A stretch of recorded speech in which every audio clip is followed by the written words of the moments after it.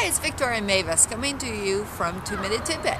What I wanted to talk to you today is about things of the past, memories of the past. It is in fact Mother's Day, and that triggers a lot of memories for a lot of people.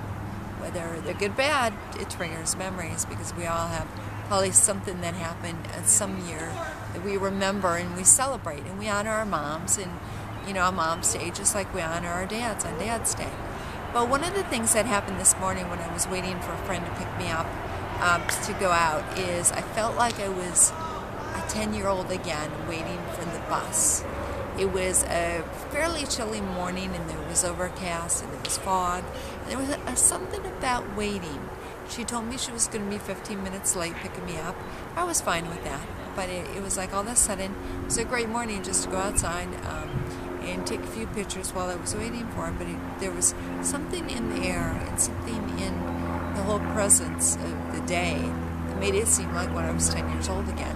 Or maybe it was more like I was 6 and it was my first time I ever went on the bus. So 2-minute tidbit, I want you to think of the past. But not in terms of always reliving the past, but looking at answering questions from the past as an access to the future. And I say that because many times people get triggered by events. I talk about Mother's Day. I always thought Mother's Day should be something else than what it was and be celebrated differently. And when I was able to let go of that is when I was really able to enjoy the day that's in front of me. So wherever you are, whenever you hear this, think about being in the moment. And that's the greatest gift that we have of all. It's being in the moment with the one we're with, the one that's in front of us, even if that's just